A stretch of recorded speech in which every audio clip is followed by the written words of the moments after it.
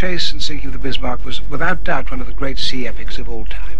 And it was because of the changing fortunes of either side. This great, vast, huge monster come out of its lair, and then in a flash it sinks the big British monster. Disappears. We look for it. We can't find it. A little tiny aeroplane suddenly finds it. Reports where it is. Another little tiny aeroplane sends a torpedo which cripples it. It's an extraordinary story. I mean, it's full of heroism.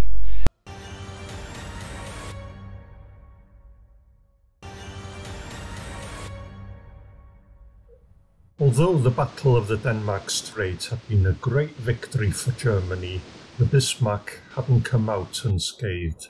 She had been hit in one of her fuel tanks and lost 2,000 tons of fuel.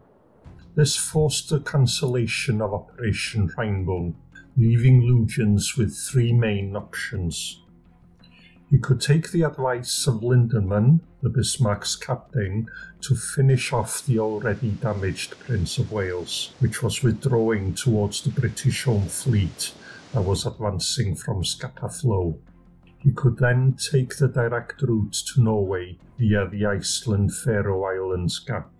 This was the riskiest option, as it brought them closer to the British Home Fleet and opened them up to possible crippling battle damage from the Prince of Wales. Lutyens decided not to take this option, as it had been made clear to him by his superiors that his mission was commerce raiding and that he should avoid unnecessary battle if possible. The option with the least risk was to simply turn round and retrace his steps back to Norway through the Denmark Straits. This would give the widest berth possible to enemy forces coming from Scapa-Flow, but it would have meant the failure of the mission, being back where they had started, having to run the gauntlet of the British blockade again at a future date. Lutyens chose the third option of sticking to the original plan as close as possible by heading to the vast Atlantic Ocean. The Prinz Eugen was undamaged and could continue raiding, while the Bismarck could make her way to France for repair, then continue the mission, thus avoiding the North Sea blockade. The German fleet headed south at 24 knots, shadowed at a distance by the Prince of Wales and two cruisers. At 2:20 in the afternoon, Bismarck briefly turned to engage the British fleet, which allowed the Prinz Eugen to race ahead and break free to continue her raiding mission. The Bismarck then headed for the French ports. By now, the Admiralty in London began to divert all available warships from their original missions in order to join the hunt for the Bismarck. The carrier Victorious surged ahead of the British Home Fleet to close the range so as to be able to launch a torpedo bomber attack. It took the Victorious 7 hours to get within strike range, some 120 miles away from the Bismarck. 9 swordfish torpedo bombers took off and headed in the direction of the Bismarck. 3 of these were equipped with the new ASV air-to-surface vessel detection radar sets. Even though it was midnight, there were still 50 minutes of daylight left when the 8 planes proceeded to attack. One had lost contact with the squadron in the thick clouds and had to turn back. The German anti-aircraft fire was intense, and even the main and secondary batteries opened fire. One torpedo struck Bismarck's starboard side amidships on the main armour belt, which caused minor damage. The Bismarck reduced her speed to 16 knots for a while to carry out repairs. Every torpedo bomber landed safely back on the Victorious in the dark. All 3 of the British ships that were shadowing the Bismarck began to zigzag in case of possible U-boat attack. Shortly after 3 in the morning, taking advantage of the darkness, Lutyens saw his opportunity to break contact with his pursuers. As the British turned to port, The Bismarck turned to starboard while increasing her speed to 27 knots. This temporarily widened the distance between them further than the 24-mile radar range of the pursuing ships. The Bismarck then turned almost a complete circle and set a new course for Saint-Nazaire on the French coast. The British ships tried in vain to re-establish contact, but at 4 o'clock the Suffolk sent a report to the Admiralty. Enemy contact lost. Despite Lutyens having broken free of his pursuers 6 hours ago, his onboard radio wave receiver was still picking up the radar pulses from the Suffolk, which convinced him that he was still being shadowed by the British. He therefore thought it wouldn't matter if he broke radio silence by sending a situation report back to headquarters. The Lutyens had failed to understand the limitations of early radar technology. Beyond 24 miles, the radar waves reflecting off the Bismarck were too weak for the Suffolk to pick up. The British intercepted Lutyens' signal, allowing them to triangulate her approximate position and obtain her heading via Enigma decoding.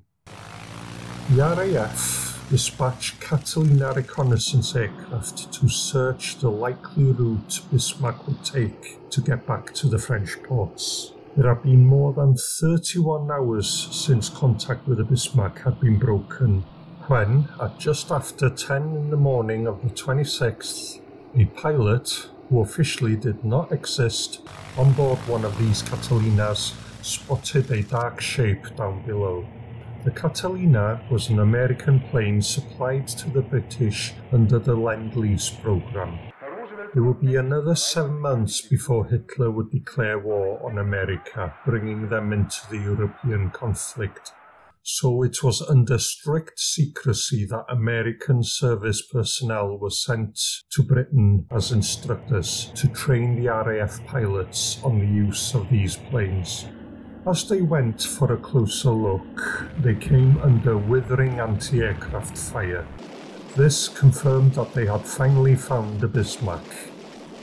As it would be impossible for a United States Navy pilot to find himself in combat with a neutral nation, the credit for the spotting of the Bismarck was given to RAF Flying Officer Dennis Briggs.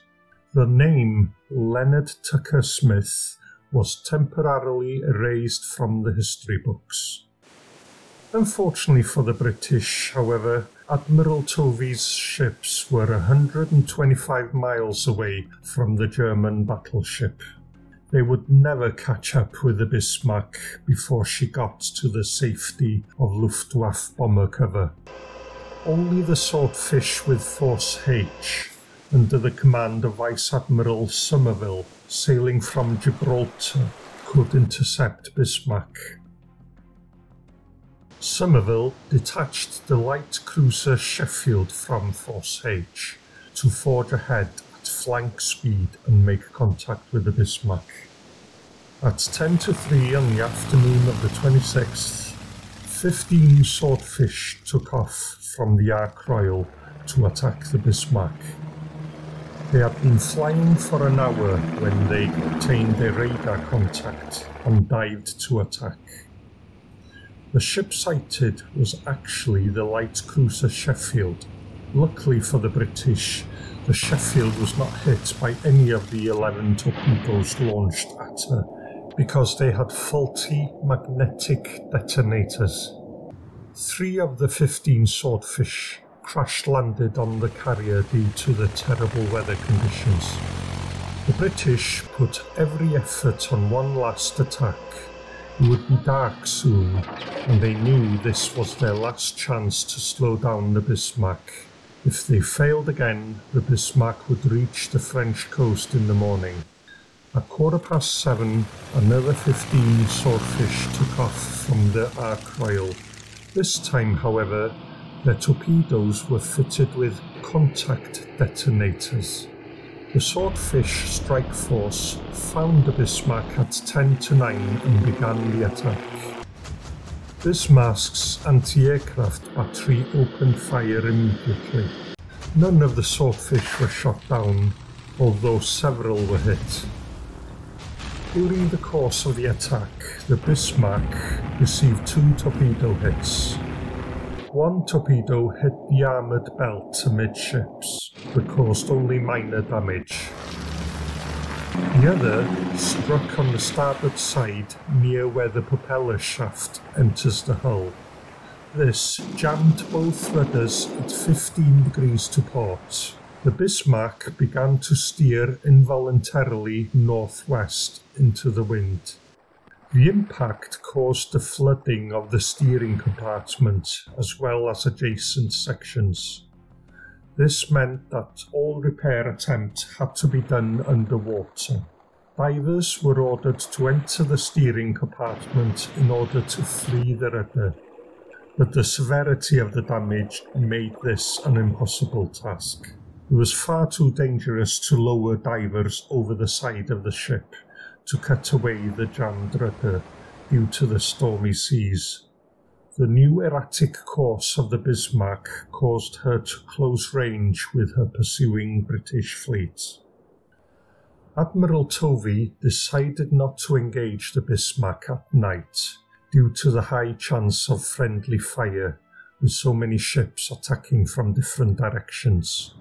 It would also give his destroyers a chance to launch a nighttime torpedo attack, which could further weaken the Bismarck prior to the gunnery duel in the morning. On board the Bismarck, the atmosphere was tense. Everyone knew it was only a matter of time before the British would engage them with overwhelming numbers. They were steering against the wind at 7 knots with a slight list to port. It would be difficult for them to bring all their guns to bear on target, with the ship being unmanoeuvrable.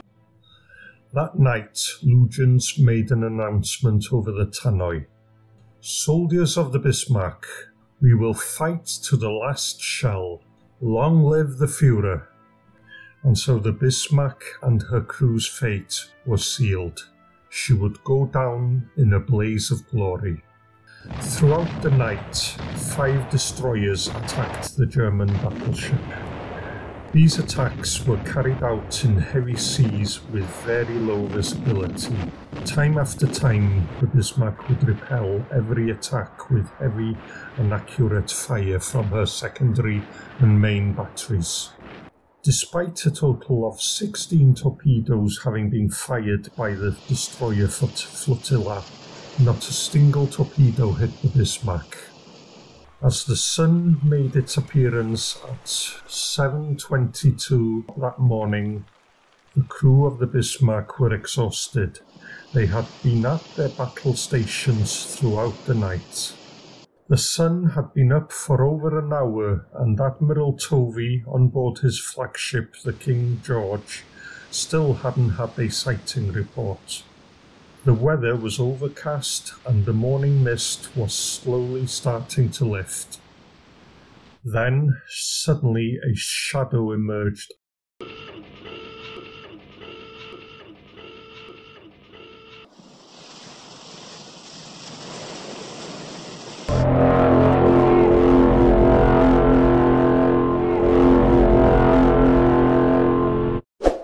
Subscribe and don't forget to hit that bell icon so you don't miss the next video.